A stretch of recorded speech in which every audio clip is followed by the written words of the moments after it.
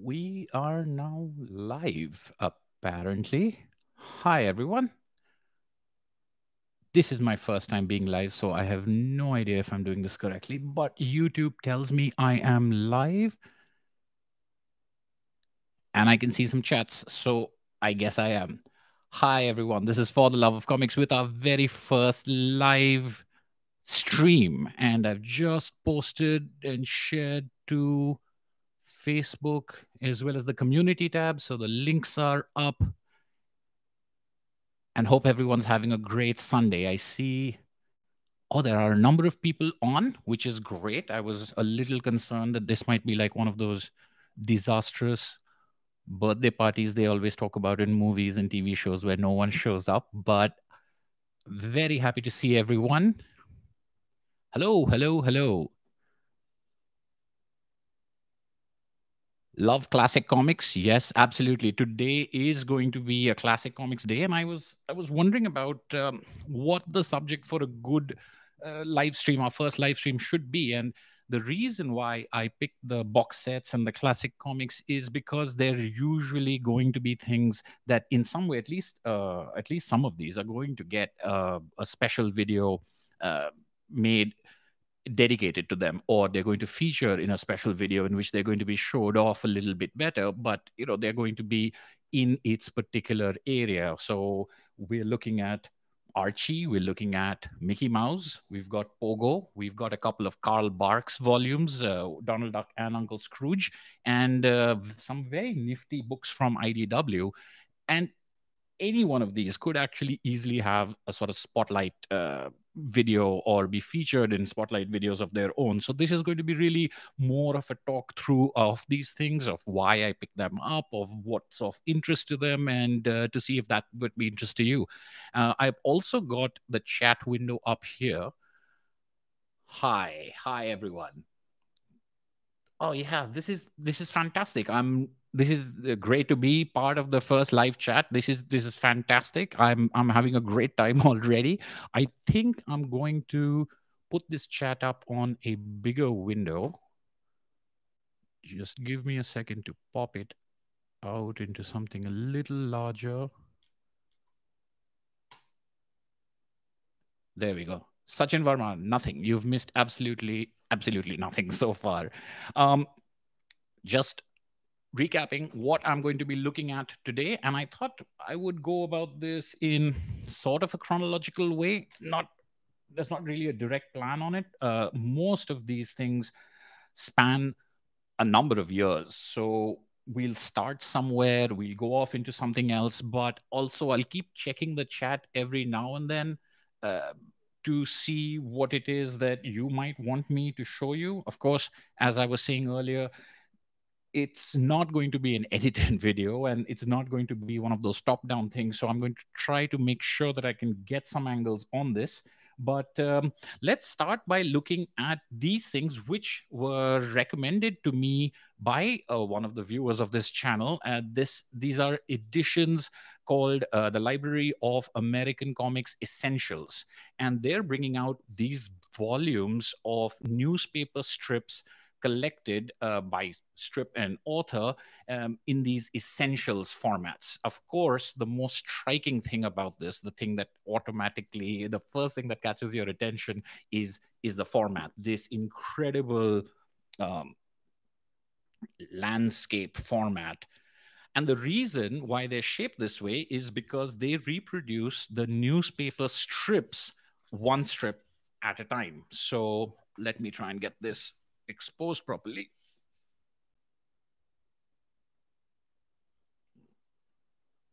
Oh dear. It's maybe a little too much light for this, but it's basically, how am I going to show this properly? This shows, well, there you go. The first issue of the live stream is, I'm not able to adjust this, but you get the idea somewhat that that this is one newspaper strip. And the idea behind it, and I was watching an interview behind the designer of these volumes, is he collected these originals or the original facsimiles of these newspaper strips, cut them out of the newspaper, and then had them custom bound. And the reason why this is such an interesting way to read these newspaper strips in this format is because obviously when you read them in the newspaper, you don't read them as a book. You don't read them from the top left corner to the bottom right corner of a page. You read one vertical strip and then you wait for the next day's newspaper to read the next strip. So this replicates as closely as possible of following a strip over its serial publication in a newspaper, but doing it one strip at a time, to where you have to turn the page or at least switch to the next page to get to this. This is Baron Bean, a strip I had never heard of, by George Herriman, who's obviously known for Krazy Kat and other comics. But I'm a big fan of Krazy Kat. I had never actually heard of Baron Bean, but this is from 1916, so this is way back. Krazy Kat 1930s is when it started, so this is one of the precursors to his Krazy Kat strip with Krazy and Ignatz. And George Herriman's Baron Beans Volume 1 is 1916. So each one of these volumes is 1 year of dailies.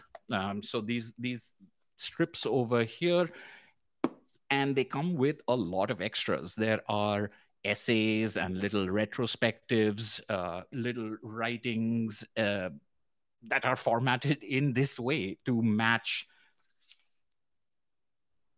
The design of it has been carried out to give you sample strips, things that came before and after, contextualizing what else was going on, what else. Like there are some Krazy Kat strips collected over here by Herriman. And these are beautiful. These are fantastic. Now, I only picked up 2 of them. This one of Baron Bean, and this one of the first year of Krazy Kat. I'm going to try to frame this properly.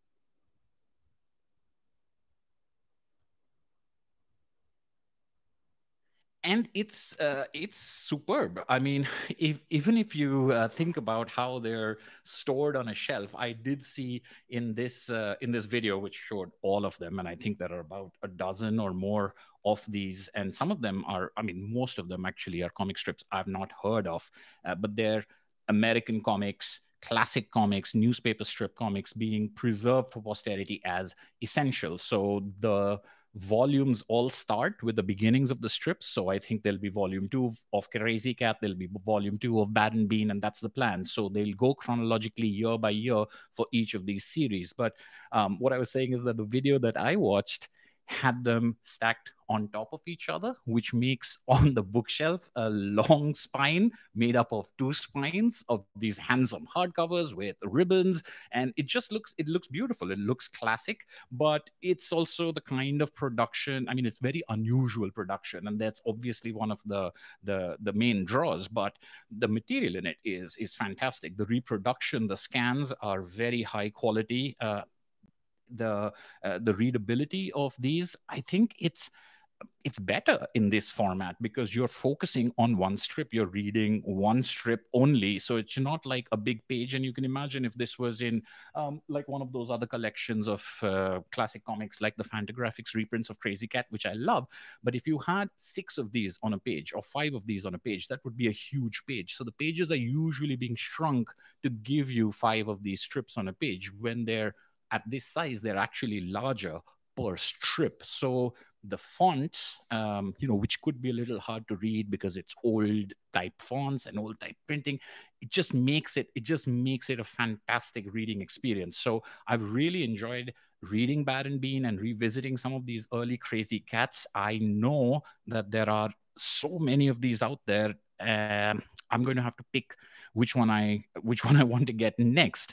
And you do need deep shelves for these, but I think as a preservation tactic. It's so unique because it is doing the kind of archival stuff that most of us want from publishers. Like, and that's one thing that Sunday Press, Fantagraphics, they do so well, that they take these sort of almost forgotten gems and put them out in handsome volumes that remind you about things that used to be. I think this whole exercise is such a beautiful exercise, and they're not very expensive. That's another surprising thing. At least I was able to pick up a couple of them for less than $20, or maybe they were like $15 each, which, I mean, I'm not saying that's cheap, but given the quality and given the fact that these are hardcover and given the quality of the paper and the binding and the kind of scholarship that you have around with it, and you might get lucky and find them on sale as well. So I thought they were terrific. I mean, I can just imagine someone building a library of these classic comics by collecting every one of these volumes. Yes, they're called the LOAC Essentials. So that's the Library of American Comics. I know it's too bright. I don't know why that happened. I could have sworn I tested this. I kind of want to get up and do something with the lights, but let me see.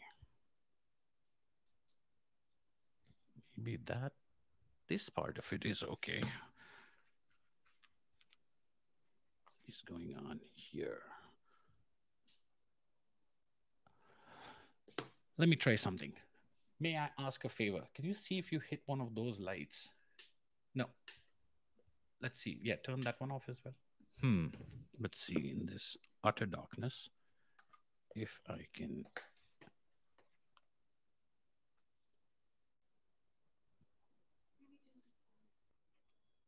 There we go. I think. How does that look? Does that look better?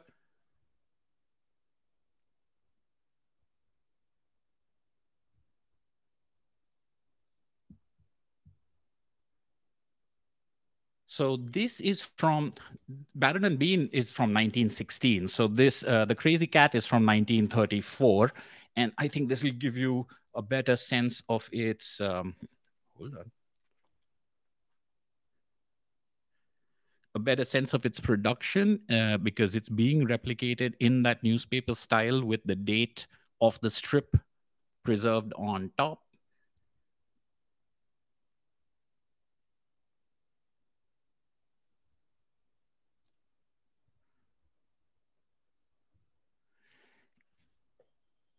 And Sunday Press, yes, I love Sunday Press. They're hard to get in India. I think the runs are limited, and of course, the size of the books make them, transporting them a bit.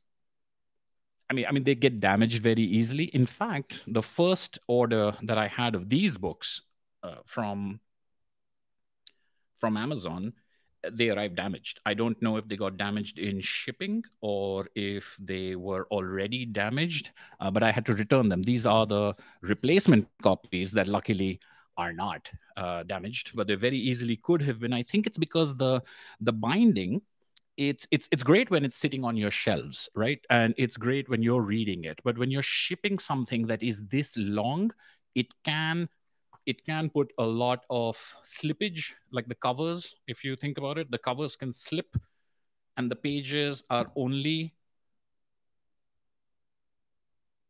I'll need to cover my face. Yeah, so the pages are only attached in this thin an area. So as handsome as these productions are, and as easy as they are to read, because they lie absolutely flat, and it's sewn binding, so it's not glued, so you don't have to worry about anything like that. It does feel archival and essential. The shipping of these books, I think, needs to be handled with extreme care. You've got to, if especially the way that Amazon sometimes ship things, where you just throw it into a polythene bag and mail it, that's not going to work for these books. They need to be in boxes. They need to be tightly wrapped so that the covers don't shift and slide against each other. That's the only thing that I would warn against. If you are going to buy these books, I would pick them up in a bookstore if you can, if you've got that possibility. Otherwise, buy them from, in India, I think we have Bookswagon. So Bookswagon does proper shipping, like good quality shipping, and that's where I would get these from. So I've seen that there are at least four others, of course, that I'm interested in, and I'm thinking that Amazon, even though I got lucky with these replacement copies, Amazon may not be, at least in India, it's not the place for me to get these. I'm going to go to Bookswag, and I'm going to go to places that I know bind them better for shipping. I'm going to see if I can do one more thing before I move on. I'm just going to check the comments as well. Sorry. Uh, Yes, great artwork. I mean, George Herriman is just fantastic. If you're not aware of George Herriman, I mean, I wasn't until much later in life reading comics, but he's groundbreaking and path breaking and all of that stuff. But it's not as if there's some people where you appreciate them because of what they were in history, but when you read them today, you don't.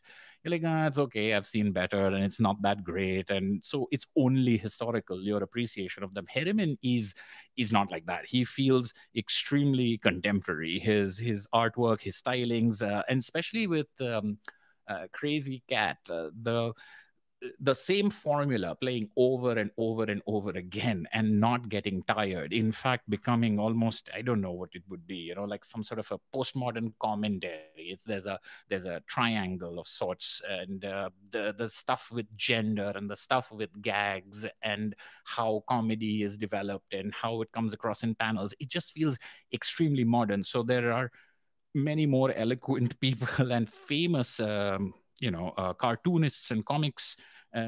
So here's some stuff. Polly and Her Pals from 1933. Sidney Smith's The Gumps from 1929. These are some of the other things that are available in this LOAC Essential series.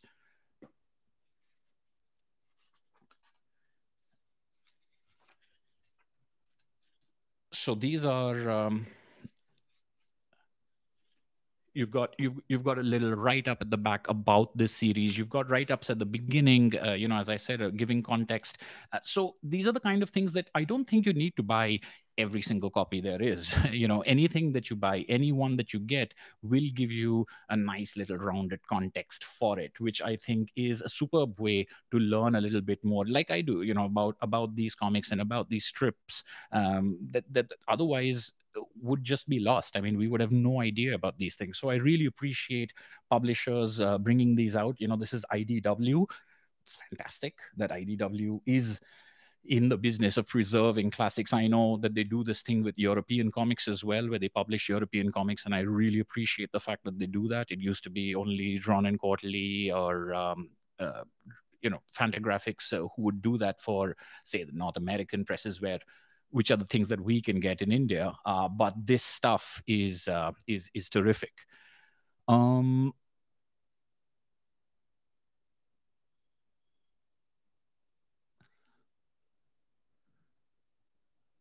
All newspaper comic compendium in one, that would be just way too big. I mean, you've got to be able to break it down. So I've seen collections where they do it as an anthology, so you get a sampling. Sunday Press does things that are by artist or by strip.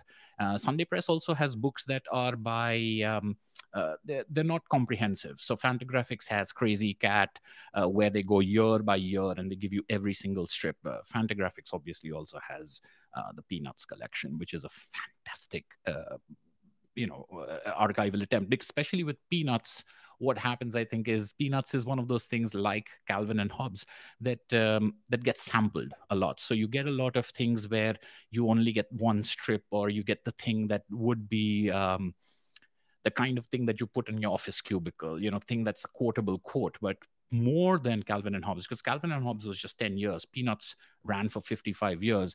There's a lot of stuff which is not filler, it's just atmosphere. So the fact that you can put together the complete Peanuts means that you're not taking just the crowd pleasing stuff, the stuff with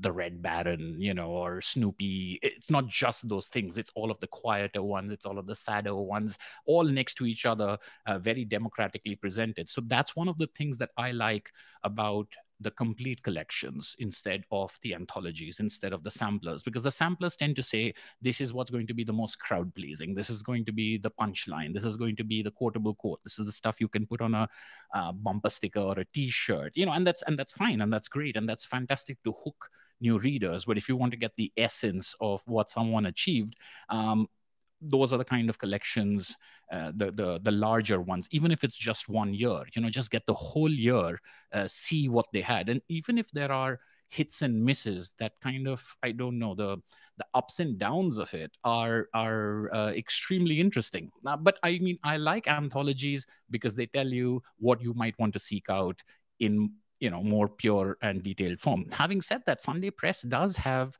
selections. So like the Little Nemo, and I've got a video on Little Nemo out there. Tarshan has now put out these 2 volumes in which they get, I think it's almost, except for the very tail end, it's the complete Little Nemo in these 2 volumes. But Sunday Press has these huge books that are very expensive now. And I think hard to get, although I did get both of them in India at less than list price. I mean, those were miraculous days. But their selections. So they picked the best ones, or they picked the ones that they could find to reproduce or put into rescan or recolor or repair. And there's some very interesting stories of how they repaired it. It's like when the letters are missing from a word balloon, they got the letter E from another word balloon somewhere else and put the E in there so that it's the same writing, it's the same lettering, just from a different source, but within the same comic strip. It's that kind of restoration that's taken place on those things. I know there are some people who feel the colors, but I mean, at least speaking for myself, I know so little about these strips, and I know, I've got such little experience with them that for me, anything like this is a revelation. I mean, I'm not a scholar, so I can't really nitpick about how much better it could have been or how different it could have been, whether it's a sampling or whether it's a complete collection, whether the colors are a little, I'll get to that later if I ever become a scholar. For me right now, I'm just going from like knowing nothing to being astonished by what has existed, for over 100 years, which is what I really, really like about these. Let's take a look at the chat. Q&A in live discussion. It's not a bad idea. I mean, like this one, I wanted to have something because first of all, I didn't know if anyone was going to turn up, but so happy to see people here. And I also wanted to have some sort of a shape or some sort of a form. So for my first live stream, but I do have a Q&A call out there. There's a video out there in which I've asked for people's questions, and there are a lot of questions. So I might have to break it up into multiple videos. Those of you who've been following this channel for a while will not be surprised by that decision. It's always like, why make one video when you could make 5? So I may have multiple Q&A videos. I'll obviously intersperse them amongst my other spotlight videos and stuff like that. And maybe one of those Q&A videos could be a live Q&A video for sure. If you have any questions about these comics, or if you want to see something or want to talk about these things over here, we can definitely, yes, the Archie Americana box set, getting there. So we've got 1916, and because it's George Herriman 1934, Library of American Comics Essentials volumes. Those are the ones that we've got over here. Next up, I thought we could take a look at Walt Disney's Mickey Mouse from Fantagraphics by Floyd Gotfredson.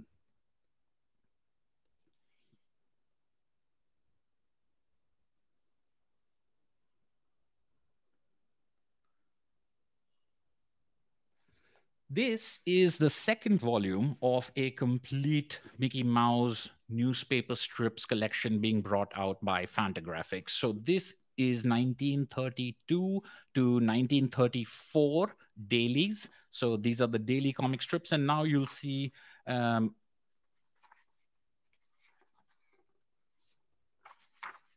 how. So say the first story is the Great Orphanage Robbery.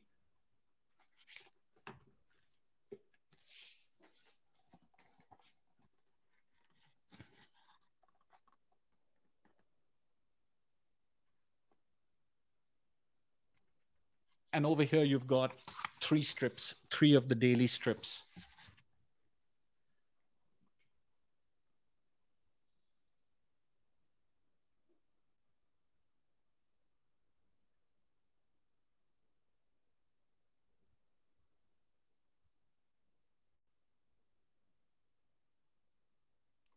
And yes, the Gotfredson stories were a major influence on Karl Barks. Karl Barks is obviously famous for.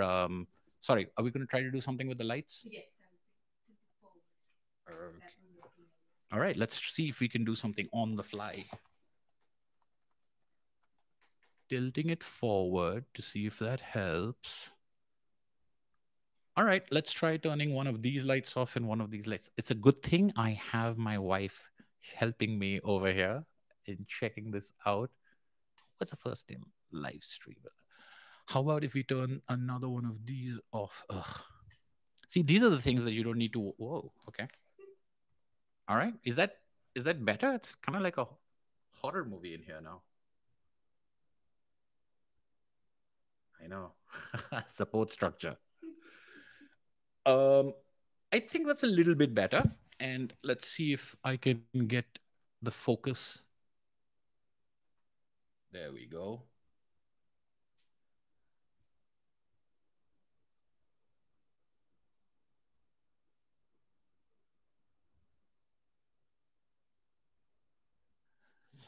So again, Gotfredson is someone I'd heard of. I've never actually read any of Gotfredson's old Mickey Mouse comics. Now, honestly, that's also because Mickey Mouse to me is kind of plain vanilla. And the funny thing is that a lot of the writing in this, which is the preface material, the afterwards, the notes, they openly accept that. They're like, especially from the 1950s, and definitely, well, I would say definitely today, although I've noticed that there's a new Mickey Mouse cartoon out, which I only recently learned about, which I think is actually pretty good. But Mickey Mouse did become kind of bland, and especially because Mickey Mouse became brand ambassador for Disney. You couldn't do anything with Mickey Mouse because he was brand ambassador. So no matter what other, so Karl Barks was able to do a lot of cool stuff with Uncle Scrooge, because Uncle Scrooge could be, he could be a comedic foil. He could be involved in pratfalls. He could be miserly. You could make fun of him, and that made for interesting stories. But in the 1930s, Gotfredson wrote long form adventures of Mickey Mouse, in which Mickey Mouse was a swashbuckling adventurer. And these stories are the birth of like the Disney serialized stories. And the reason why I got volume 2, not volume 1, one, because I wanted to try them out and see if it was actually interesting. Because again, so with classic comics, I'm always in two minds. One, I want to know more about the history. I want to know about the details, and I want to know how things were and where they got started. And I want to see if the art, I can learn about influences and things like that. At the same time, I'm always worried that it'll be dated and it'll be uninteresting, or it will be. But it could be many things. It could be melodramatic. It could be offensive to today's tastes. So I'm always in two minds. So I always want to try things out. And then if I like them, I want to continue. Otherwise, I'm like, okay, that's good enough. I got an idea. I don't have to be comprehensive. I'm not that kind of a collector where I have to have every single volume of every single thing that I buy. If I absolutely fall in love with it, then yes, sometimes that can happen. But one, the artwork is terrific. It's very action oriented. The comedy in it is high energy. There are very interesting notes in here. One of the examples I can give you is the thing with sweat, or the sweat drops. The idea is that they're not actually sweat drops, so that they don't have to always represent physical exertion. It's just excitement. And it's something that, I mean, we understand that even when we see it, we don't necessarily think that someone's exerting themselves necessarily. It's just one of those things in comics vocabulary that is so unique, is that I don't think any of us were ever told that what do these drops coming out of Mickey mean. It can mean he's scared, it can mean he's excited, it can mean that he's in danger or something like that. And that's the kind of stuff with these classic comics that really appeal to me, is when you find the sort of genesis of these things. It's like, oh, look at that, look at how I know that Pluto is happy. How did I know this? Nobody taught me this. It's not. So it's somewhere between reading and art, which is obviously what comics is. Like, I have to learn to read, I have to learn letters and the alphabet and things like that. Pictures, I don't really have to. I mean, I can say a tree is a tree and I can kind of understand it. So the vocabulary of language, excitement, emotion coming through in pictures, and how it was birthed over here is one of the interesting things. The other interesting thing is the first volume has the earliest Gotfredson stories with Mickey Mouse, which were very gag oriented. So they were very jokey, and like, here's a joke, he falls down, it's a pratfall, and he was just finding his voice. It's from the second volume and these stories onwards that they became longer adventures. And when as one of you pointed out, the influence on Karl Barks. Karl Barks is known for his longer form adventures. Of course, he had his duck stories that had gags, there were one pagers and things like that. But what we really recall is the kind of stuff that gave birth to DuckTales, right? So, and inspired Don Rosa. So those kind of long form stories are actually born from Trapped on Treasure Island and the Great Orphanage Robbery and the stories that are collected in this second volume. So this is a nice turning point for Gotfredson that I thought I wanted to. And there are some very interesting things in it, like Mickey in blackface performing Uncle Tom's Cabin. It's unusual, and I mean, I suppose there are ways of looking at those things as being offensive, but he is putting on a play which at that time was an extremely popular play.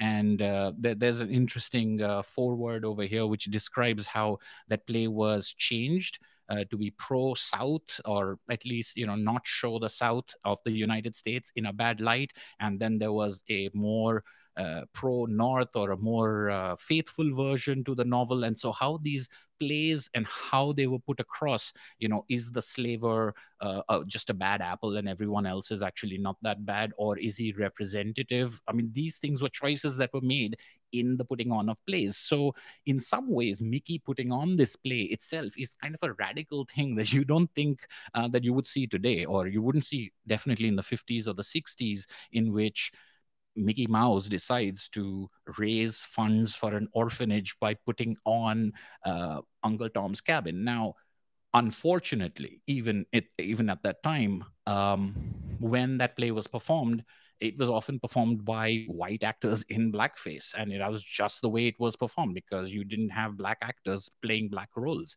So even if it is, even if it is an anti-slavery story, there are those kind of weird things in it. So apart from the birth of this kind of storytelling, and apart from this Mickey Mouse character being a very different Mickey Mouse than what we know, there are also those kind of historical things preserved in these stories, which I think are extremely important to preserve, which is why I really appreciate these kind of handsome collections which give the thing a proper respect. It's not out there being packaged to say to kids today, 7 or 8 year olds, here, read this, it's here some funny stuff. It's for grown-ups to understand history, and to understand how the art form developed and how the storytelling in it had complexities within it, which is I think very, very interesting. Let's take a look at some questions. Calvin and Hobbes, yes, absolutely. I mean, I think, and we'll talk a little bit more about this, but one of the reasons, because I grew up reading things like Calvin and Hobbes, and to a certain extent Peanuts, which I don't think many people read Peanuts anymore. And a lot of these are more grown-up excavations. I read Archie when I was young, and of course superhero comics and things like that. But even in the newspaper, maybe some Beetle Bailey, maybe Hagar the Horrible, Dennis the Menace, not maybe the original Hank Ketchum stuff, but later stuff. And a lot of it was just rinse and repeat. It just seemed like the same thing over and over again. It wasn't until many years later that I realized that a long time ago, newspaper comic strips were very different. They were much more adventurous, they were much more dangerous, they were much more sly. There were a lot of different things happening. And then when you discover things like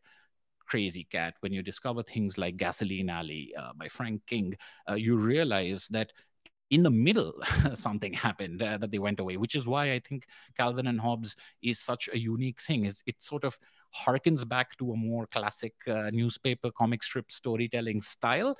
And when you read some of these classic things, I think you find that this is where it came from. This is what inspired Bill Watterson. This is what inspires things like Doonesbury or um, Aaron McGruder, with the Boondocks. I mean, there is an edge to daily newspaper or Sunday, comics that used to be there, that went away, that became more plain, that became more vanilla, and that's why people have a certain judgment of newspaper comic strips, just the way that people have judgments about comic books or but comic strips also. I mean, most of you probably know this, but comic strips being collected into printed volumes are the origin of comic books. So the first comic books were not adventure stories or stories written to be books. They were reprints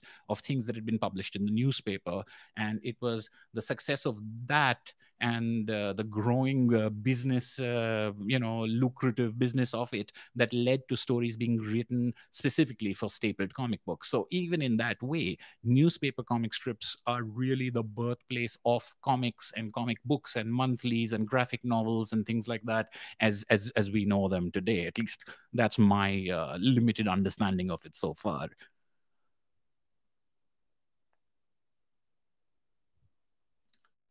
Yeah, this is, and I see there are some questions. Okay, so here's a revelation that every now and then I do need to put on reading glasses. And what are we talking about? Strips and racism. Yes. And this is a very, very interesting area. I mean, this is something that I think I could talk about for hours about racism and what a racism means. And I think one of the interesting things, and I'm not going to get into it now because I do think that's kind of a separate topic for a separate thing, but I do think it's interesting that someone challenged a particular dictionary definition of racism some months ago, saying that this idea of one person being racist to the other isn't all that is racism. I mean, racism is something that is systemic. Racism is something that is institutional. It is something you can have a racist structure without it being populated by a racist person in weird ways. But the idea, if we say that this is racist, I mean, it needs context by what do we mean by it's racist. Like, racism is about meanness, it's about putting something down, it's about creating a system, and the depiction of things as they were, the depiction of things as an accurate portrayal of the times. It's a difficult thing to judge, because if you say the times were racist, it's kind of an oversimplification. I mean, yes, racism is an institutional thing. It is something that has come over many years, and it has been propagated, and it's been put into place, and it's been cemented over there. But art, for example, sometimes has art has a role of reflecting society. It also can pass judgment on it, maybe. It can have a prescriptive attitude, maybe. I mean, some people would say any art that carries too much of a polemic, tries to teach too much, or tries to lecture too much, stops being art, because then it becomes like, I mean, would you call your textbook art? It doesn't mean it's not full of facts, but is that what art is? Or is art a way of looking at the world? Is it a way of crystallizing or synthesizing what's out there? So I do think it's interesting to me, because when I read it, I feel uncomfortable. I feel uncomfortable at certain areas where I'm like, okay, that's definitely not getting made today. But I think if you find something like that being made today, that should really bother you, because today is a very different time than 80, 90 years ago. 80, 90 years ago, again, if I'm reading something that propagates that system, that tells you that this is, white is superior to black, if they are telling you that these minorities deserve to be in this, or this is the way that God has always wanted it, those kind of things, I think I could classify as racist, because they are propagating, they are teaching, they are glamorizing that way of thinking, the things that reflect a way of thinking. And this is why it's a difficult situation. It's like, which one is it? Isn't it glamorizing it? Like, is Mickey in blackface automatically racist?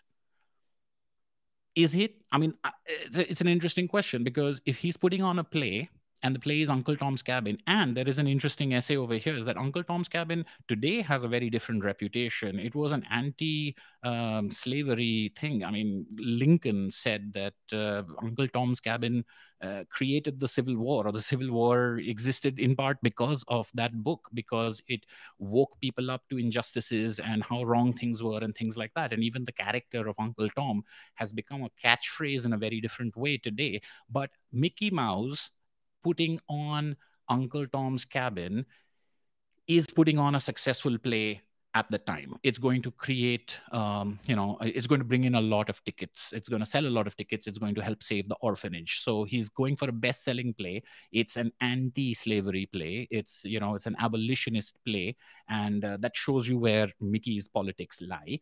And this was performed.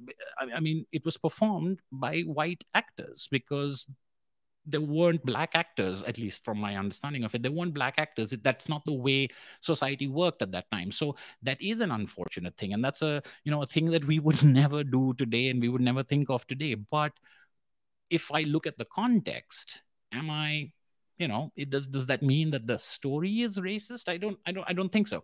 Anyway, that's a very interesting question. It's a very interesting topic, and I think that it was in my Q&A questions as well. People have asked me about Hergé and what I think about Tintin, and I've had a request for, I think, the last couple of years that I've been thinking about, where someone says, why don't you make a video, is Tintin racist? And I think that's a fantastic idea. I just don't know how to make that, because is Tintin racist? Is the series racist? Was the author racist? Is the character of Tintin racist? Is what he is in the first adventure the same thing that he is in the 24th adventure?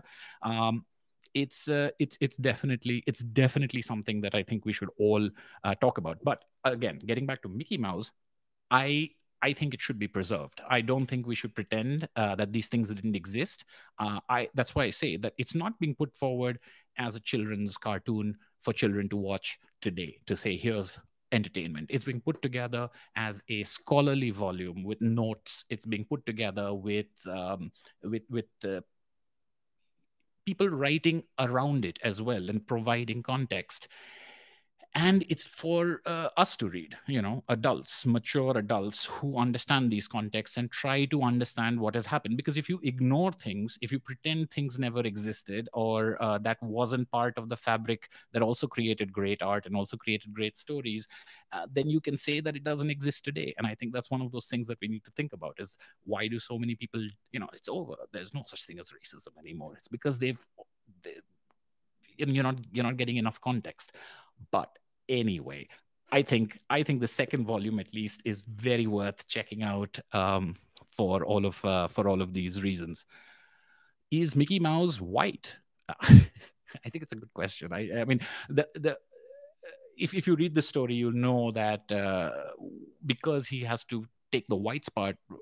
It reminds me of the thing in Blackstead, where where all the animals who are black say, "Oh, you got some white on you," because this thing is part white and part black. It's a good question. But yeah, so that's Mickey Mouse. Next, all right, I'll ask you guys, what should we talk about next? We can talk about Pogo, we can talk about Archie, or we could talk about Karl Barks' ducks.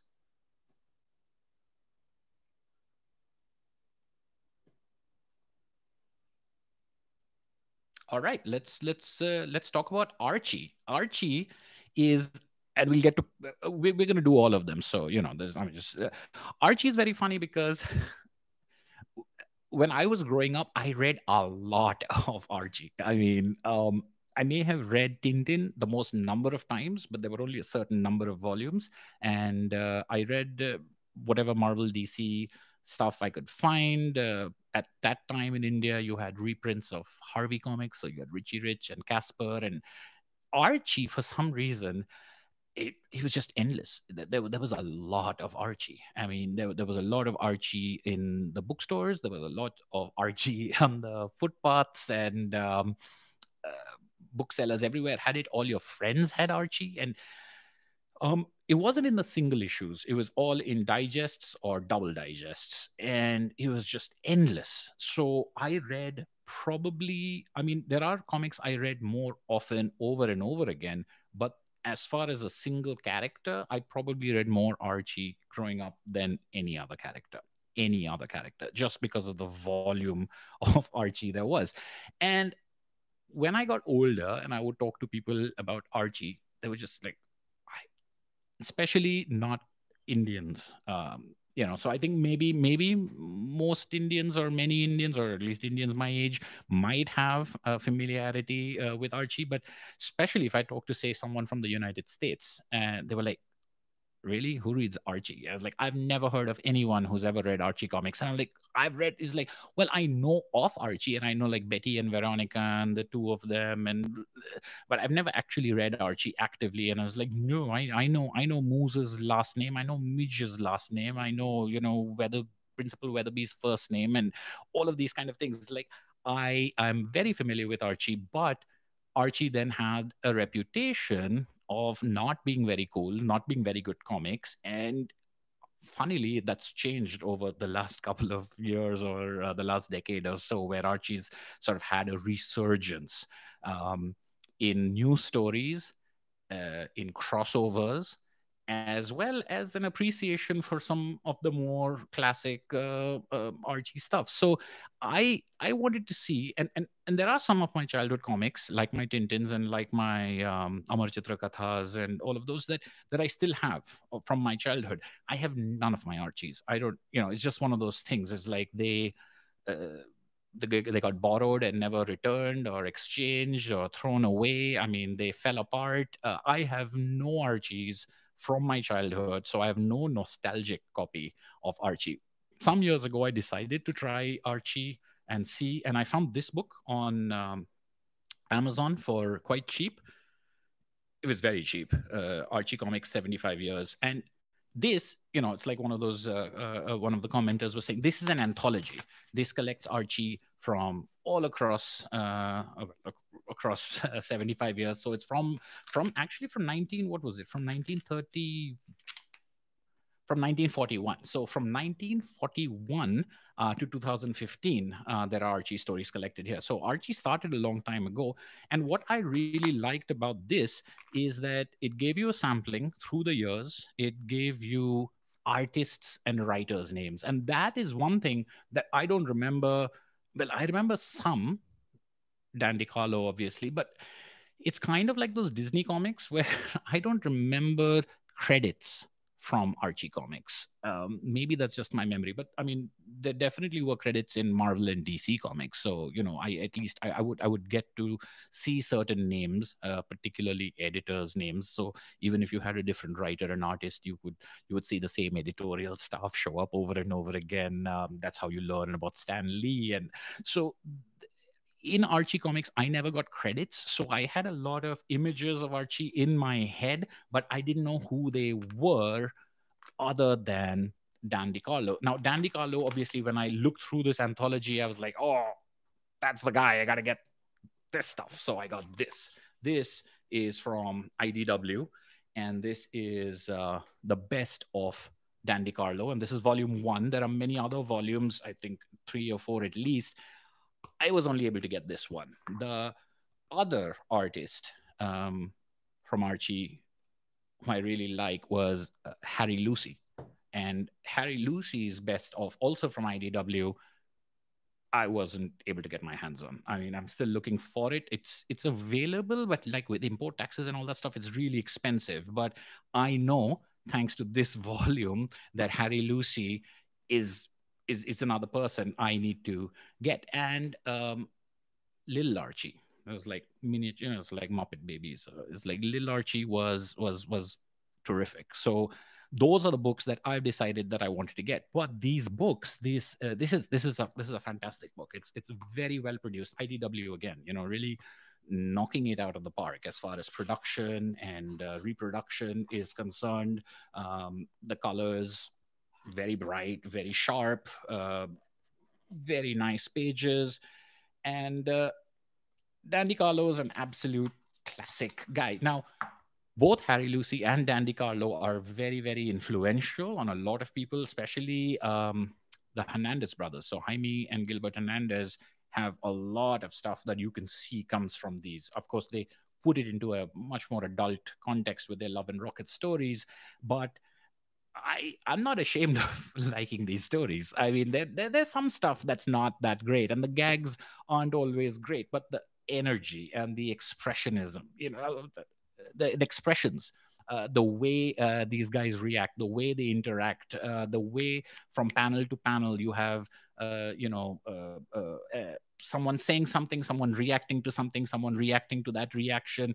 This is comics vocabulary for me, again, very formative, which is why I was really happy to find this box set called Archie's Americana, also published by IDW, a collection of hardcover volumes put into a box set. Now, I think this also exists in paperback form. I'm not sure. I found this in hardcover, and I found this for a gloriously low price, at least given how primed I was. Because this book, as great as it is very cheaply produced.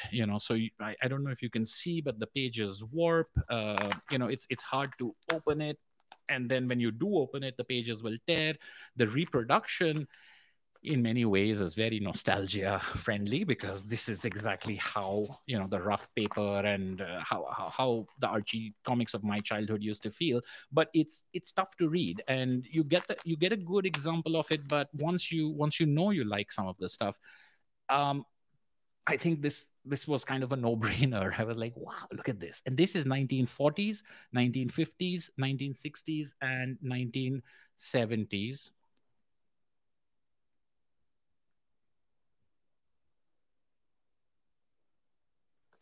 And hardcover volumes from starting from the very beginning. Now, I know that these volumes are also available as standalone purchasable. So if you don't get the box set, it doesn't matter.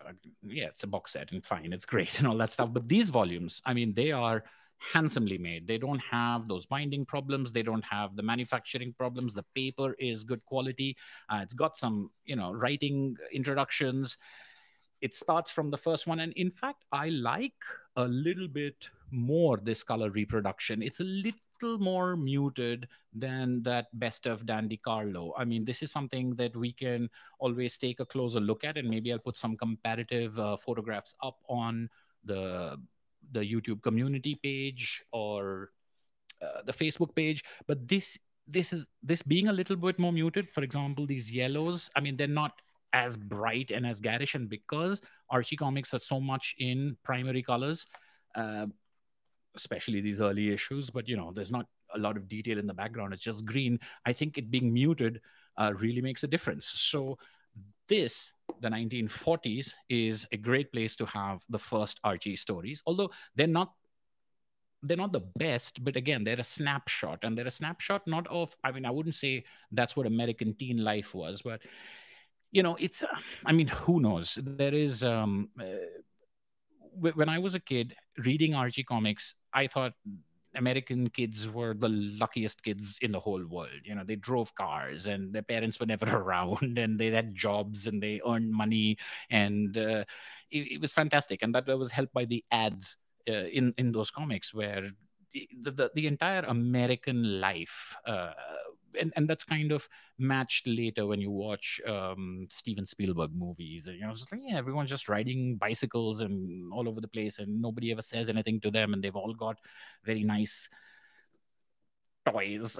So and Archie's Americana is very suitable from that point of view. It's like, I don't know if it's an accurate representation of teen life in those times. I'm pretty sure it isn't. It's very whitewashed in many ways. It's very simplified and gag oriented, but I don't know if people outside of the United States know how much of an ambassador Archie and the gang have been for the American way of life.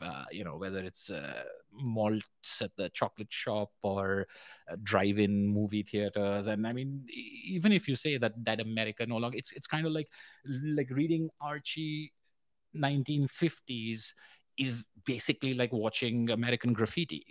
It's that kind of thing. It's like someone's got a jalopy, someone's got a cool car, and it's about going out and parking somewhere. And it's all of these myths that I find to be sort of Archie's forte, which is why this box set, labeled Archie's Americana, is right up my alley. I'm not of the impression that these are superb comics, although I do think they're very good comics. And I do think that people like Dan DiCarlo and Harry Lucy have got a lot to do with how I appreciate comics and how I appreciate conversation, how I appreciate gags, how I appreciate things moving from one place to another. And long before I watched American sitcoms or American TV, which wasn't a common thing in my childhood at all, that idea of where the story ends, it's like whether it's a freeze frame or a wah, wah, or all of those kind of things, they came much later. Archie knew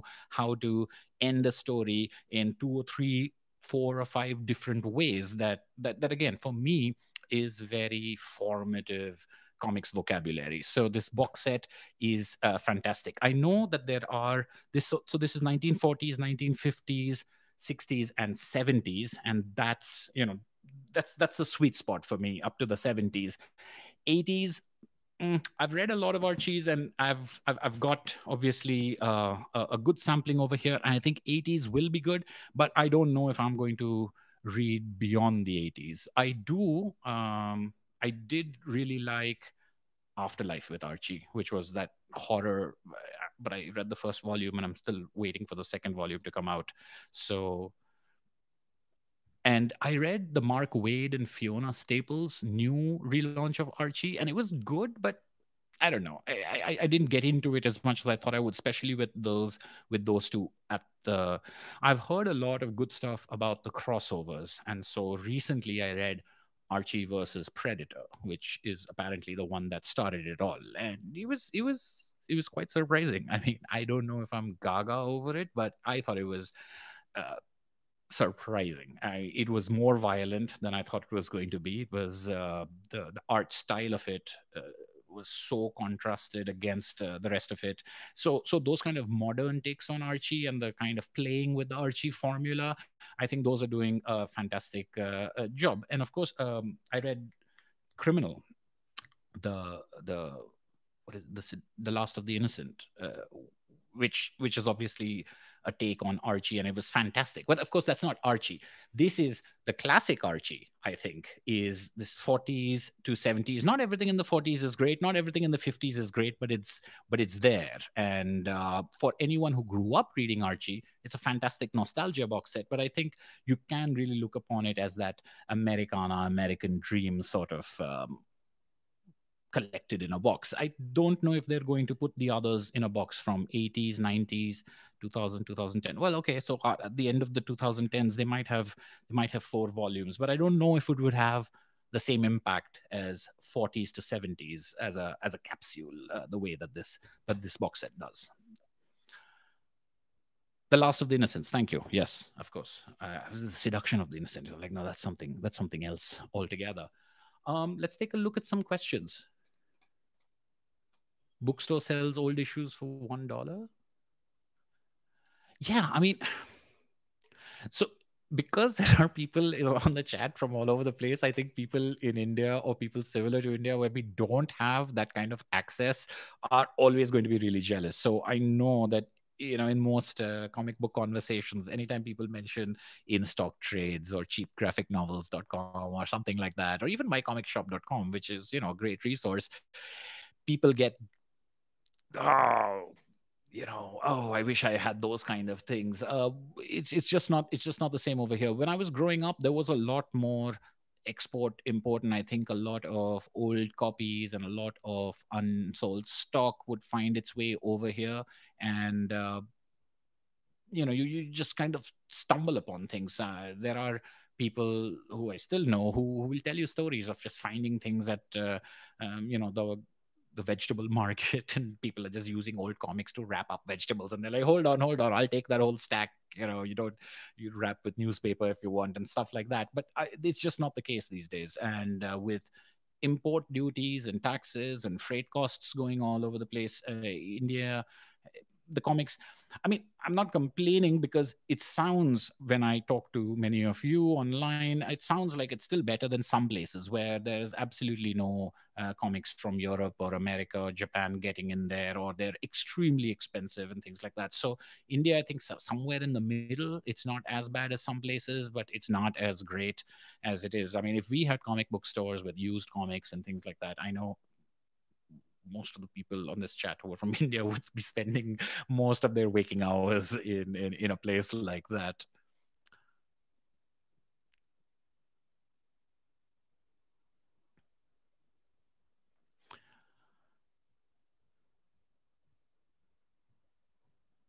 Yeah, $1 an issue is a good price. I think on eBay sometimes you can find things that are even cheaper, where it's like 12 issues for $10 or something like that. But there's just no way, like, even if I purchased something, when am I going to get it shipped to me? That shipping cost is going to be huge, and then customs is going to stop it. Or I can have it shipped, as some of you know that I do, I have it shipped to my sister. But then it's just like, her house is filling up with comics for me. And there are limits, although we pretend, although we pretend that there aren't any such limits. But used bookstores, I think that's just one of those things. I mean, like, bookstores in general are becoming a thing of the past in so many ways. This is another topic for another conversation that could just go on for hours, because I've always tried to crack this problem of, what's, but you can't have a bookstore. I mean, it's like, not when you could have a store that sells mobile phones, or cosmetics or something like that. I mean, rent versus how much money you make versus the numbers just don't make sense. So the only place you could have a bookstore is in the middle of nowhere, where no one else wants that real estate. And it just, the things don't work out. But it's a shame. You would have thought that the internet would make certain things better, and it has. I mean, I think even those of us over here on the chat complaining about access and availability, without the internet we would be miserable. So I mean, at least we have the luxury of sitting over here and ordering things. They are expensive, but we make our choices, and people have wish lists, and they go through, and you get to a position where you're like, okay, I need a job because I gotta buy some comics. And every month you put something away and you buy these things, and at least you're able to order some things. You're able to get your hands on some things. Like, I got this box set from Amazon India. So sometimes people talk about shipping and damage and this, that, and the other. And I don't know if I showed you. Hold on one second.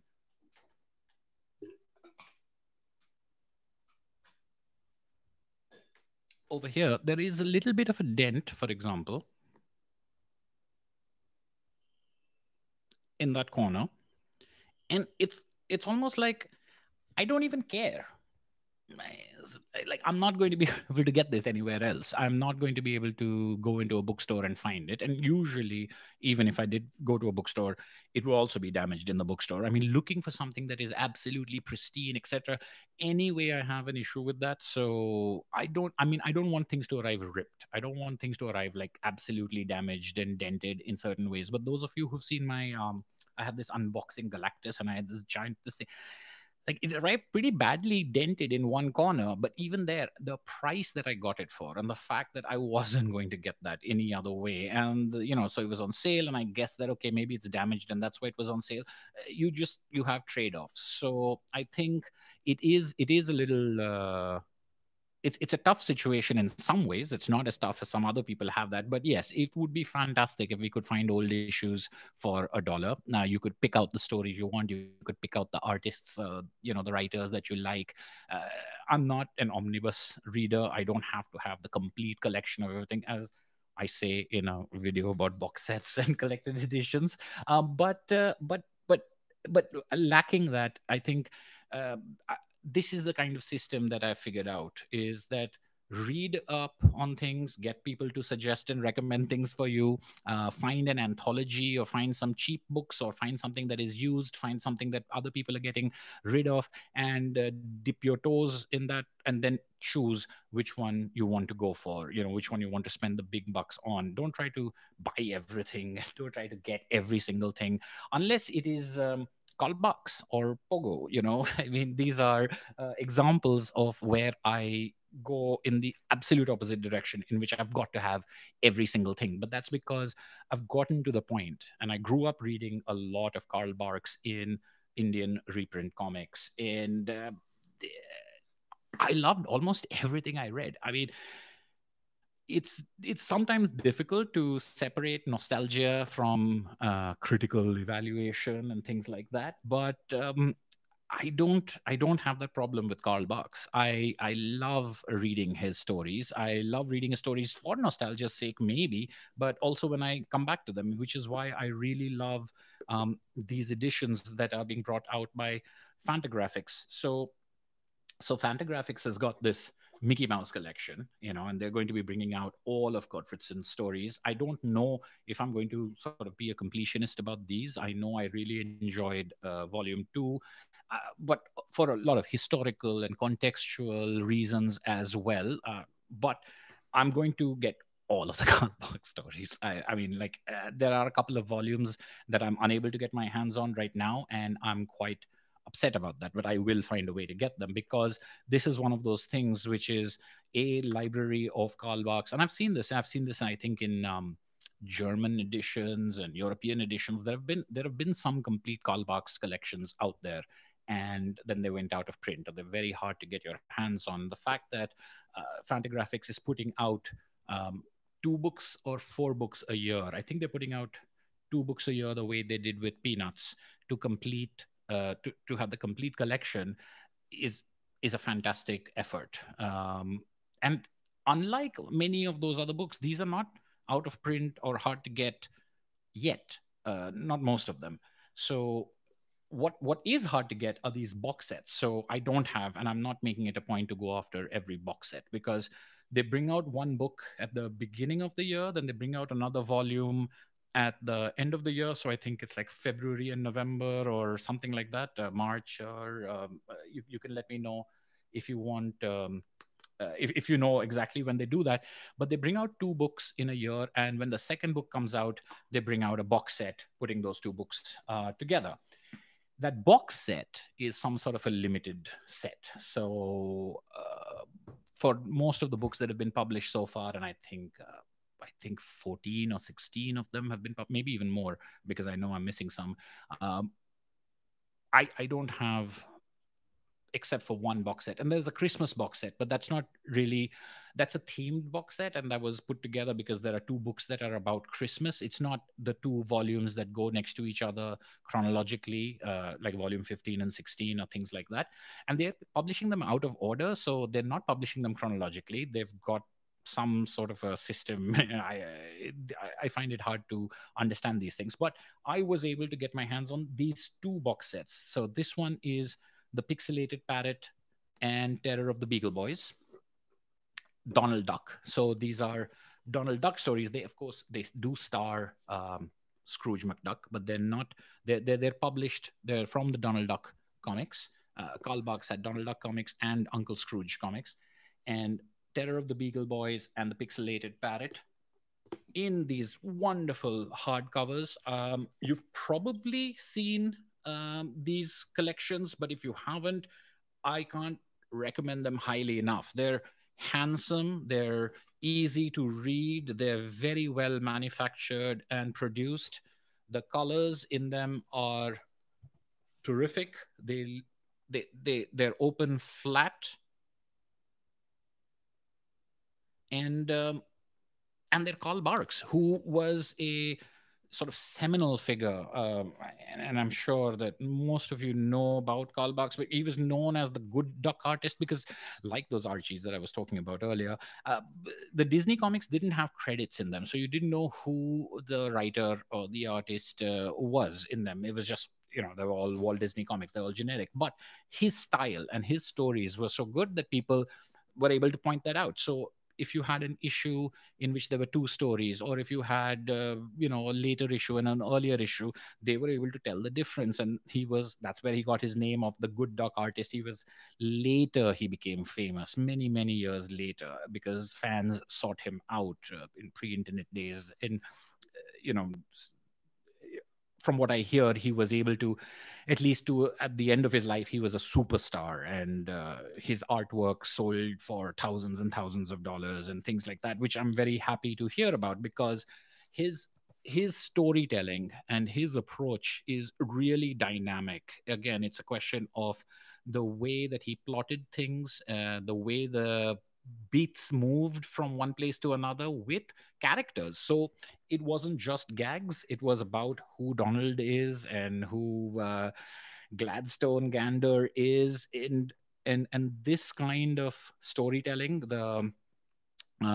the humor being based in character and situation equally, I think a lot of people got their influence from these stories. Now, there are a lot of these books, luckily, which is great because there are so many things to enjoy and so many things to buy and collect. And the Donald Duck stories are terrific, are wonderful. But I think most people will agree with me that the real gems of Karl Barks's works are Uncle Scrooge stories. Unfortunately, I don't have in these collections Uncle Scrooge box set, because these are the ones I was able to find. But Uncle Scrooge, as I said, does appear in these.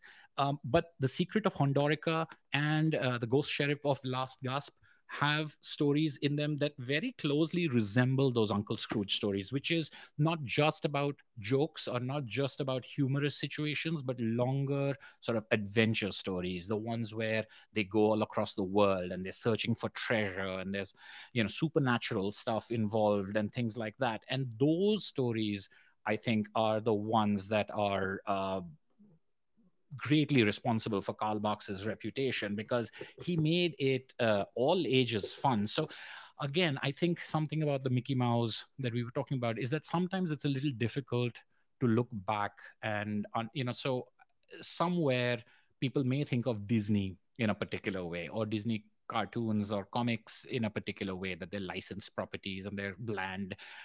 That's not always the case, and that definitely was not the case at the time that certain artists and writers were doing that. In fact, when Karl Barks was doing Uncle Scrooge, it was the best-selling comic, or it was one of the best-selling comics. I think Uncle Scrooge at one point of time was outselling Superman. So they were extremely popular, and they were sort of on the cutting edge of popular comics. They weren't like also there, or something that you're giving to the kids. It was things that were being read. And of course, when Don Rosa came along as the successor to Karl Barks, is because he captured a lot of that zing. He captured not just the stories and the plots and the characters that Karl Barks had originated, and the duck stories with Huey, Dewey, and Louie and Uncle Scrooge, and which I think is which I think are fantastic stories. So the Donald Duck stories are also really good. The art style, the storytelling, the narrative, all of these things are just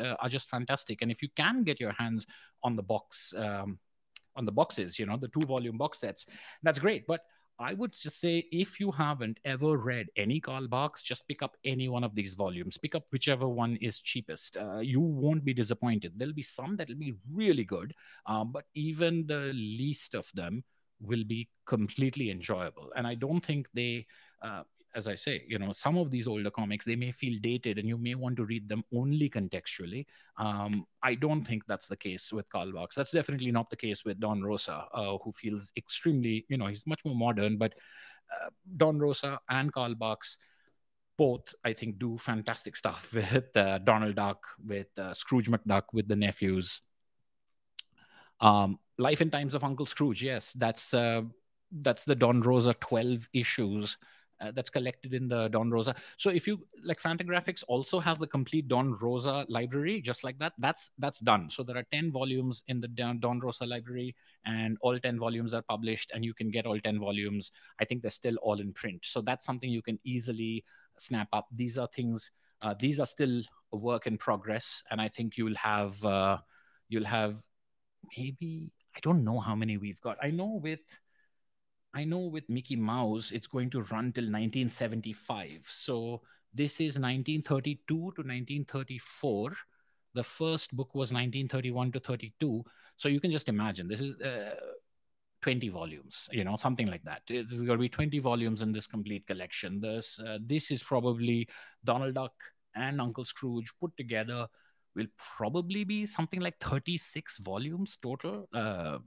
Peanuts was something like, how much was Peanuts? Like 26 or 30 volumes. I mean, it was like 55 years of Charles Schulz's Peanuts. So some of these uh, full set collections are like, you collect them for years. You pick them up two at a time, and that's the way it goes, because you're not going to pick up 36 hardcover set in one go. So it's good that they bring it out two books at a time, one box set a year, or one Donald Duck box set, one Uncle Scrooge box set, however they've published it. And you just you just collect it if that's your thing. But if you're not into collecting the whole series, for either Uncle Scrooge or Don Rosa, I would say just go for any book that you find. The production is superb, the reproduction is superb,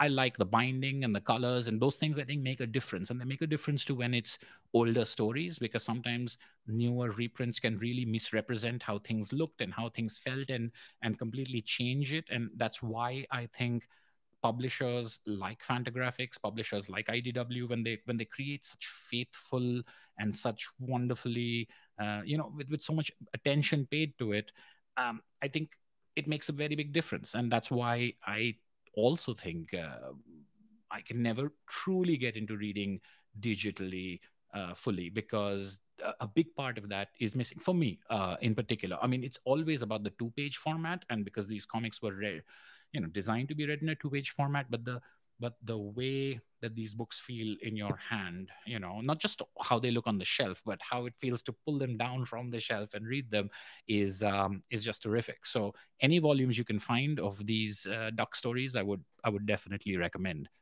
Let's take a look at the comments. Any questions? What am I? Oh, that's a lot of comments. Archie and Happy Days glorified teenage life. Absolutely.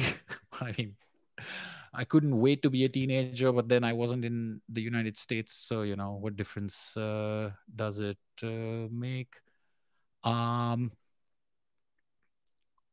what was the cost of the box set? Yeah, this is one of the things. I mean, people do keep asking me about costs, but I don't remember most of the time, or sometimes I'm averse to confessing how much I've spent on things, especially when I put it on the record. But I usually, um, I don't like to overspend on something.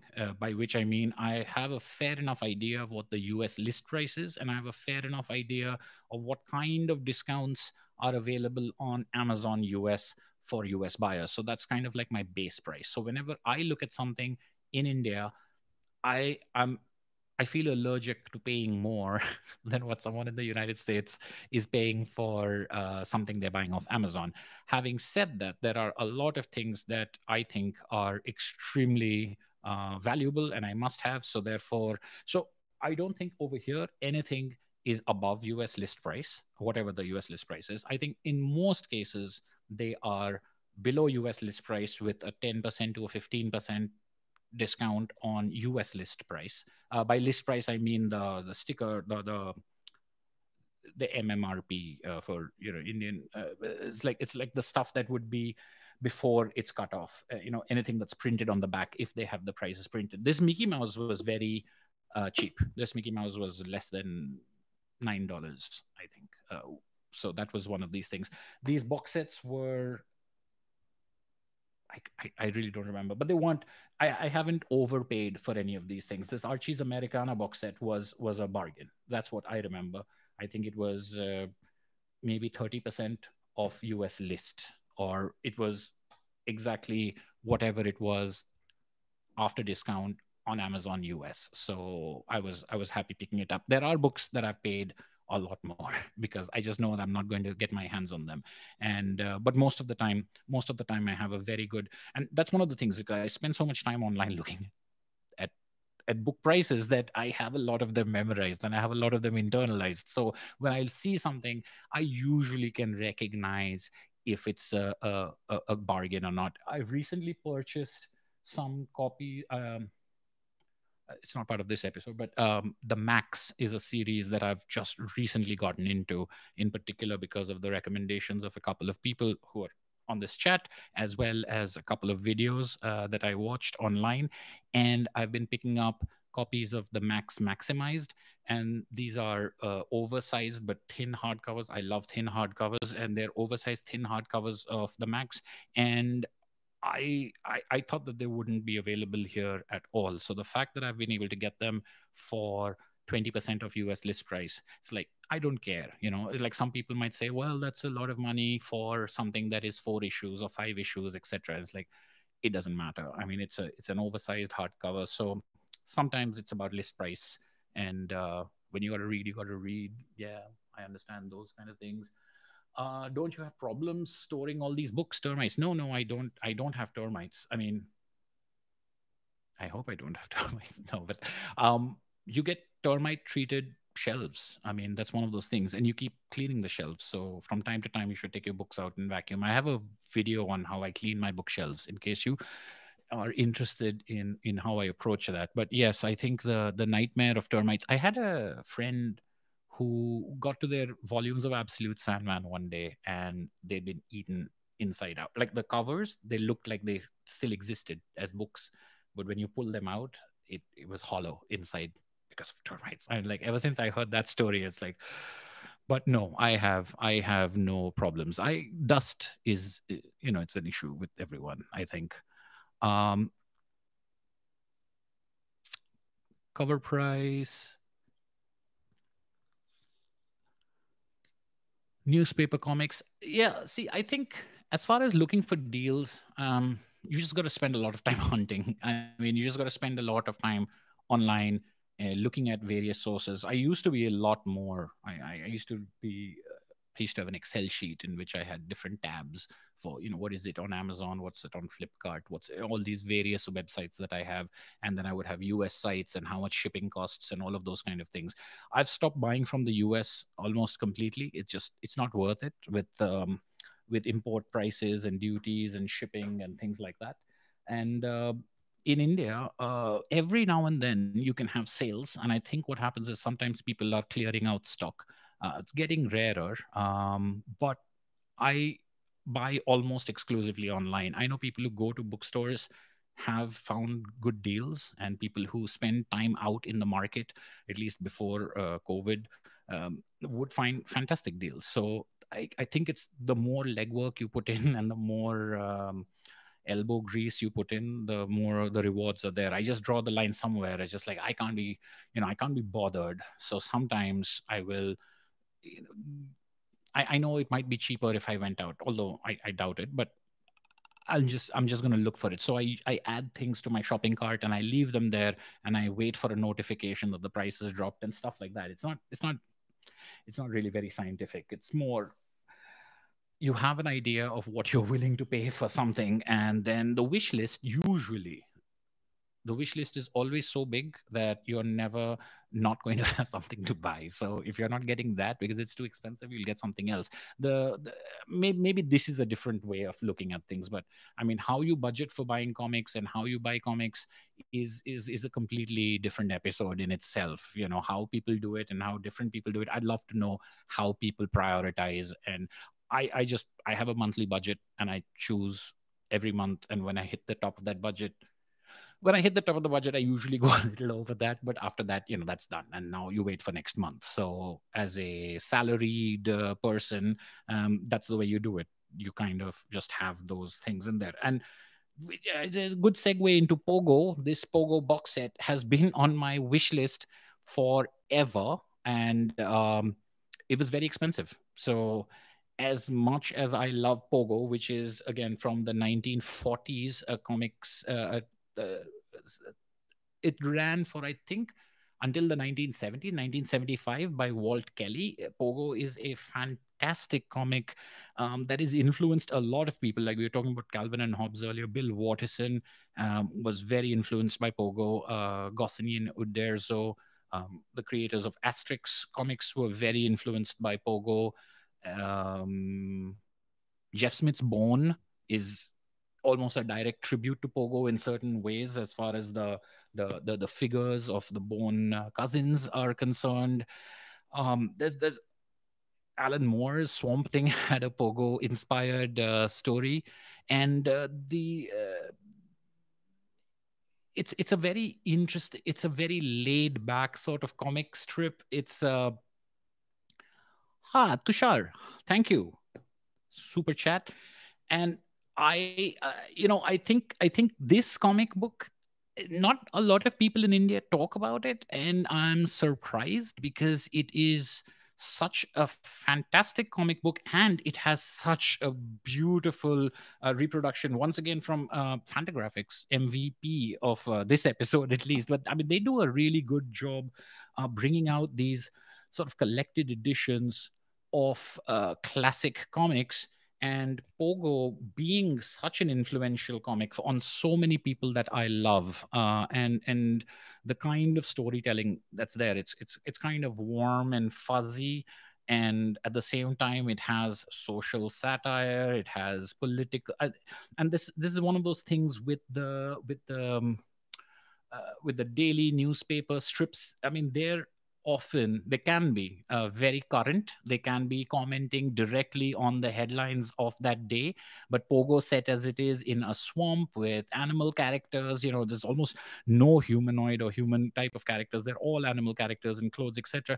Is one of the most gentle satires that I've read. So this box set is actually volumes 3 and 4 of Pogo. Those of you who've watched my bookshelf videos will see that I got the.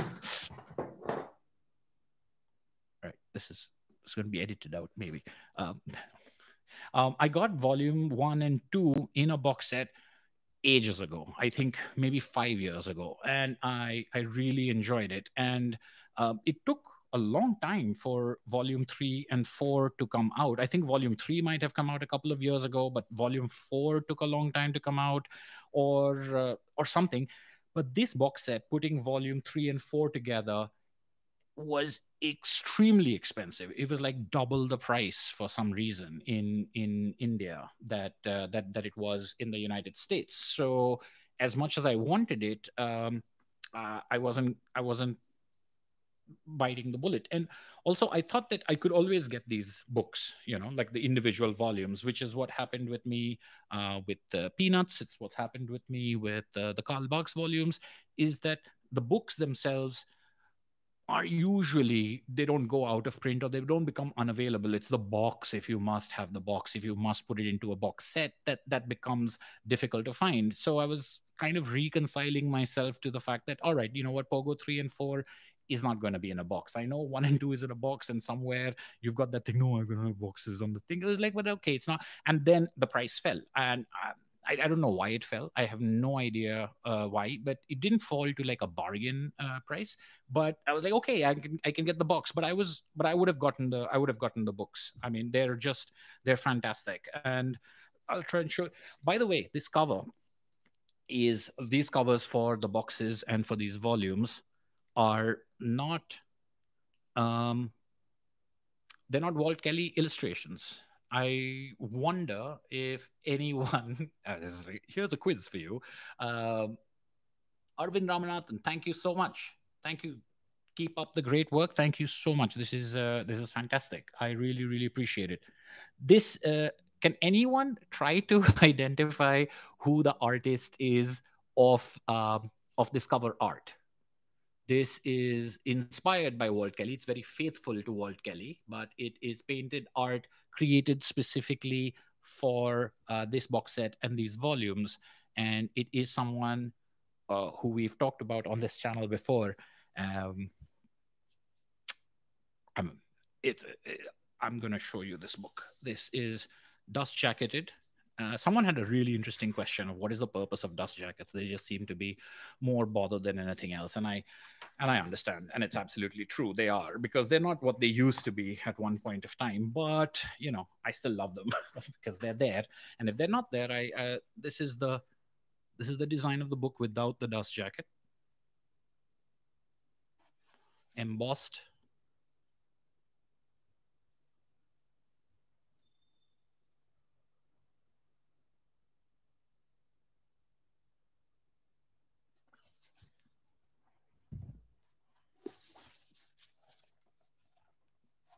And newspaper strips.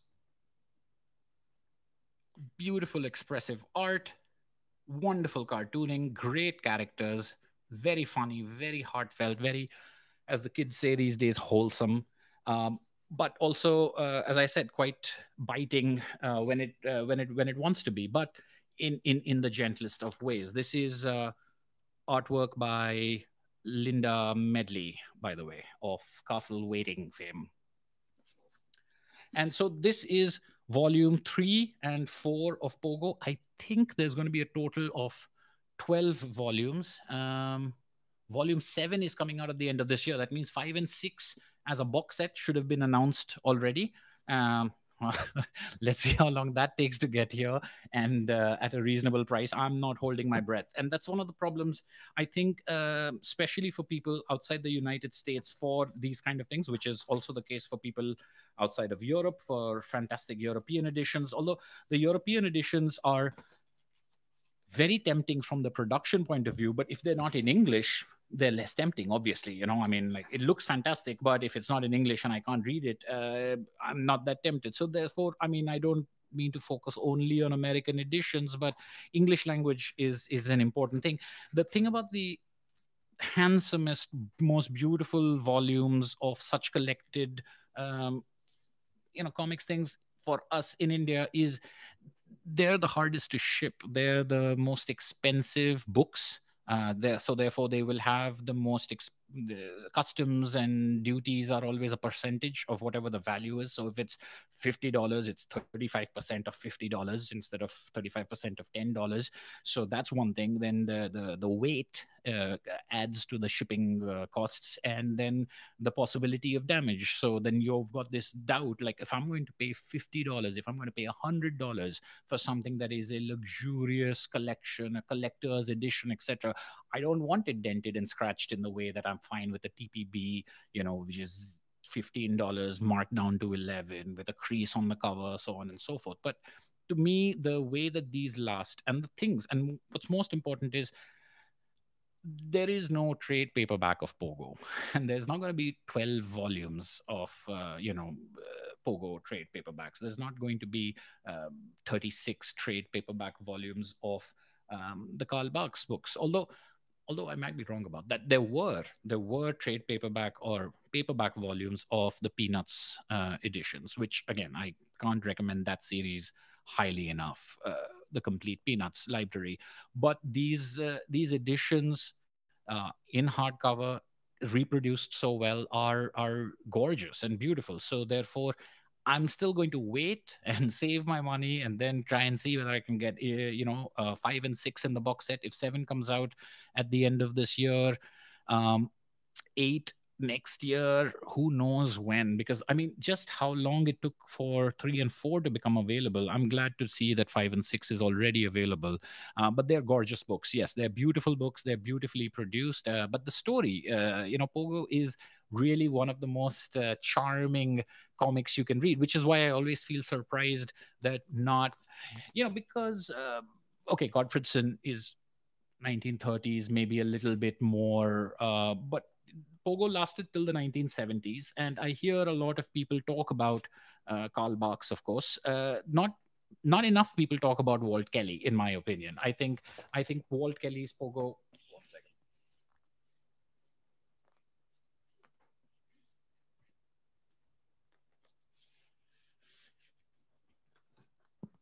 I think Walt Kelly's Pogo is really one of those kind of undersung masterpieces, at least in conversation that I'm involved in on a regular basis. Which is why I love the fact that Fantagraphics has this. Of course, Fantagraphics does do this with many um, series, and many of the series are ones that I'm not familiar with. Most recently, I've become interested in Hal Foster's Prince Valiant, and I have seen those Fantagraphics books out there for many years. I did pick up one volume which I got on sale. It's like the thing I was talking about earlier: is you find something at a low price, even if it's used, even if it's scuffed, you pick it up to see whether it appeals to you. And I picked up one of those large hardcover. I showed it in one of my recent reads videos, and it was gorgeous, and that was volume 12. So I was like, oh, I've got to start from volume 1 because I want to see how this started out. But you can jump in the middle of something and just to taste it, just to see how it is.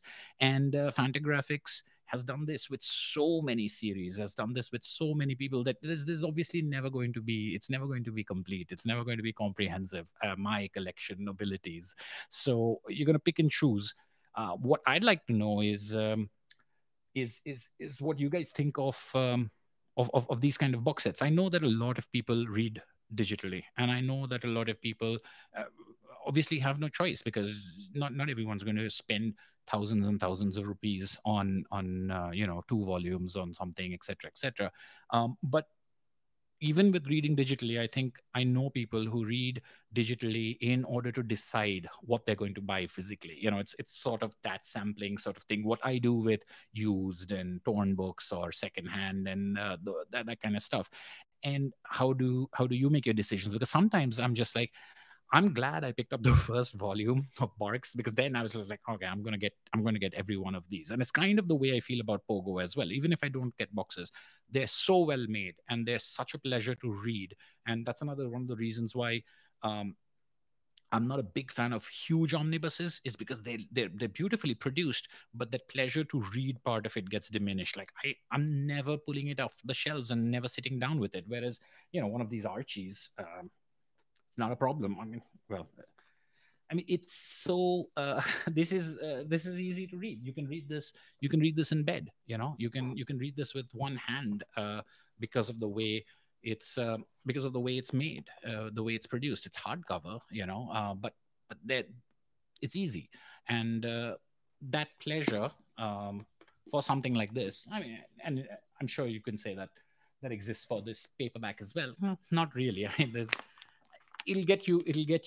Yeah, I keep opening to this page because it's split and torn and all that stuff.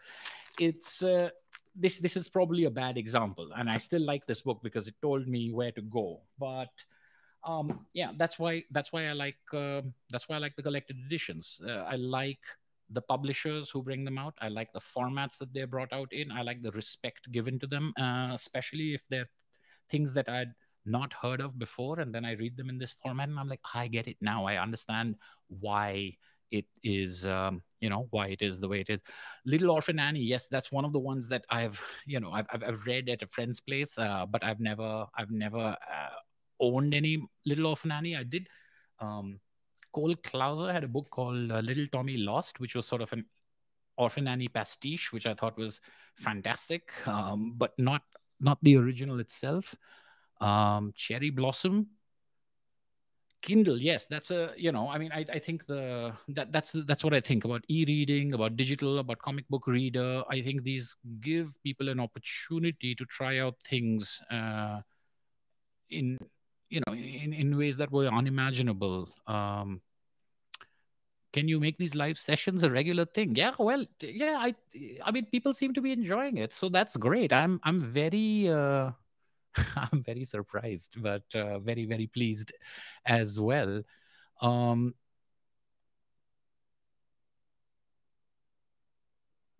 I'm thinking that I must have missed a lot of chat stuff. I'm sorry. I've not done this before, and I didn't expect this much chat to be up there. But I think that. But you guys are talking amongst yourselves, which is very, it's just talk, discuss. I can throw that out there. Tuvie Jansson's Moments. Yes, I have the drawn and quarterly complete Tuvie Jansson which I've been meaning to make a video on. I've just not found the proper format for it because I didn't know anything about movement. I thought they were all comics. Then I realized that no, there are illustrated books and comics, and the comic strip is different from the illustrated book. And that part was just like, oh no, now what do I need to do? Do I need to read the illustrated books as well, or should I just do it on the comics? So yeah, I mean, shorts in short, great, but yes, definitely something that I need to create. Um, Life and Times of Scrooge McDuck. Again, if you've not read any Scrooge stories, Don Rosa's Life and Times of Scrooge McDuck is a 12-part story that's fantastic. It is based on the works of Karl Barks, who came before Don Rosa, but it's definitely one that's a great one to start from. The only thing would be that it's almost so good that it would be difficult to read something after that. And if you expect that to be the case every single time, it's just such a good story, and it fills in a lot of stuff that happens in between the stories. So maybe you read Karl Barks and you read Don Rosa back and forth. Maybe that's the way to do it. Um, sure. Um, since we cannot buy all the comics out there, who says we can?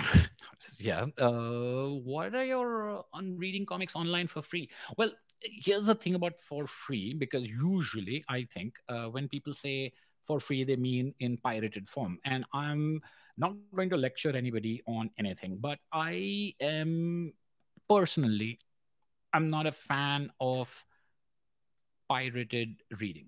It's just not. It doesn't work for the creators. It doesn't work for, and I think there are some cases where, I mean, it depends on how you define piracy, right? So if you take something that is old and out of print and absolutely ungettable, and someone has PDF scans of it, yes, I don't consider that piracy, because you're not. But I think there are a lot of other justification systems that people come up with. So again, I'm not going to get into it in a deep way, but reading for free, if it is free because the publisher or because the creator has put it out there for free, reading digitally is one thing, reading pirated is a different thing. They often go hand in hand. So I don't know. um, Also, I work in publishing, so I have a vested interest in this. That I have, just letting you know, the bias is, um, if you read pirated books, y- there are going to be fewer books of quality out there. I mean, I would like to think that somewhere, some publisher gets to keep making some, box set like this because someone as ridiculous as me pays money for it. So if I didn't, and that's the other thing about box sets, and it's a very interesting thing because there's no point in pirating a box set. You can pirate comic, which is a comic or a book or something like that. The box set is more than just those panels. So I don't know. I don't know if I'm answering the question correctly, but I would recommend that you read what you can afford to read. And yes, if you can read by borrowing from friends who have bought it, it's not the same thing, because there's a thing about scale. There's a question of mechanism. There's a question of, so I know all the justification that people say, well, me reading a PDF is the same as me borrowing it from a friend. And it's not. Me reading a PDF is the same thing as me buying a used book. It's not. It's about the industry, and it's about what you fuel. So I wouldn't ever tell people to go and read something pirated. I would say read it digitally to find out if you want to buy it physically. And I would say read it digitally if that's the only way you can read it. It's not the same thing as read it for free necessarily.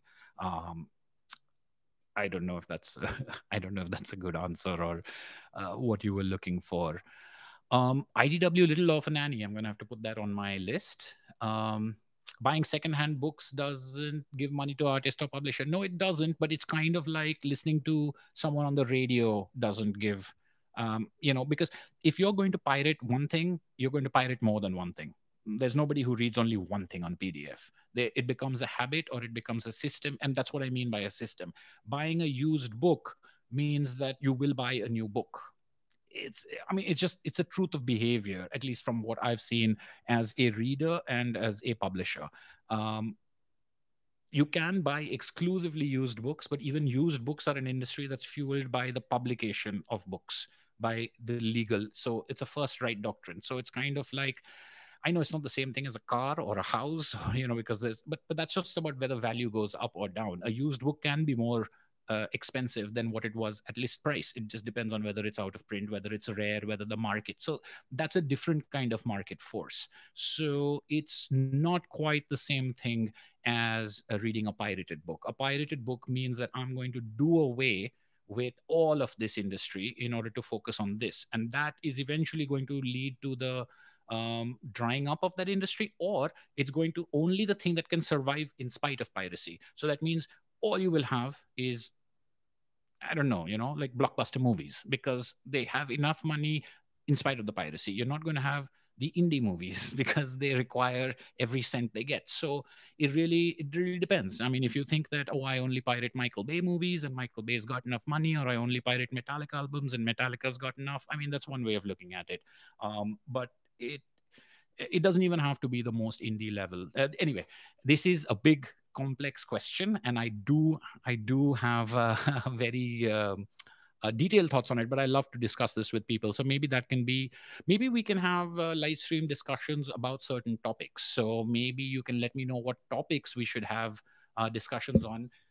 Oh wow, this has been going on. This has been going on for a while. Maybe you can let me know what kind of topics you'd like to have discussions on, because I think these are interesting questions. I think these are, and I really don't want to come across as lecturing anybody or telling anybody what they should do or how they should do it. And and I'm more than willing to listen to people's point of view on a lot of different things. But when it comes to things like piracy, I have particular strong opinions, because I think art, and I consider these things art, and I consider writing and drawing comics to be an artistic pursuit. I think art needs to pay for itself. I mean, it can't be patronage. It can't be it, and that requires certain business models. So I think eroding those business models or hacking away at those business models because you make certain practices every day means that is not going to survive, or it means a certain kind of it is not going to survive. That's a very simple kind of truth that I've seen in anything as far as a business is concerned. It of course depends on volume, it depends on scale, it depends on pricing, it depends on distribution. There are a lot of things out there, but the manner in which we go after the manner in which we go after certain things that we say we love has to be more than just consumption only of one kind. It has to be consumption of a kind that ensures that that thing can exist, can thrive, even, not just survive, which is what I want to see, which is what I'd like to see. I'd like to see artists not you know live off their art or something like that, live off money that they make from their art, which is only going to be a thing that we explore if we don't think about piracy as an option at all, is my point of view. It's like, because it's difficult to not pirate, I'm going to have to create another solution. And what is that solution? I mean, is it the 99-cent song download? Whatever it is. I mean, I don't know. But that's not going to come across. Or people can say, you solve it for me and then I'll stop pirating, maybe. But I don't know. Let's see. um no, I understand. Yes, I think because people say free, I think free can mean a lot of different things. But also, I don't mean this about your question in particular. I mean this in general. Obviously, I went off on a tangent of my own, but it's a good thing. I think, and I'll just leave it at this: is that a long time ago, when we were talking about music piracy, music piracy doesn't affect today in the year 2020. Music piracy does not affect LP sales. Music piracy does not affect the sales of, someone might say that, look, this 20 CD Eric Clapton box set got pirated as MP3 format or something like that. And it's like, maybe, or this Criterion edition. But if you wanted the Criterion edition for the remaster, that compressed file format isn't going to give you what you wanted. So maybe that's not the best example, but the LP is the LP. So now if I think about, so maybe one of the ways of combating piracy is to say that, all right, there are going to be certain things that should be $1 digital Kindle comics, and everyone will buy it at $1. And it shouldn't be $5 for a single issue of paper, etc. So let's have the nichest of niche things. So let's have a Pogo box set that it doesn't matter whether you pirate it, because the people who want the box set want the box set. That file isn't going to give them what they crave. People who want the LP for other reasons than just the sound that comes out of the speakers only, or maybe the quality of the sound is different. But the point is, maybe your products will bifurcate. But yeah, I don't know. Let me think about it some more. Um, okay, all right. Well, I think this is a good place to wind down. I do like this idea of a live stream Q&A. I think that's a really good idea. So maybe what I'll do is, like this, I'll do one of the questions that I have from Q&A, and I'll go back and forth between the questions that I received at that video. So if you haven't seen that video, it's the one where I invite questions, um, 3 or 4 videos ago, I think, your inputs, and leave me your questions over there, and I'll do it in which I talk about those questions, and I have the chat on, and I look at the live stream at the same time. I think this is fun. It's very unexpected. It's very gratifying. Thank you so very much. I've had a fantastic time. I hope you guys had a good time. I did not intend for it to go on for 2 hours, and I think I've been talking a blue streak over here. But thank you so much. Thank you very, very much. I hope you enjoyed this look at the thing. Sorry about the lights, but I think we ended up with a nice dramatic compromise eventually. And let me know if you'd like to see any more of these books. Maybe I can put some photographs up on our Facebook page or on the YouTube community page. Yeah, mood lighting indeed. Thank you so much, guys. And have a nice rest of the weekend for those of you who aren't at Sunday night already. And I'll see you at the next video. Bye.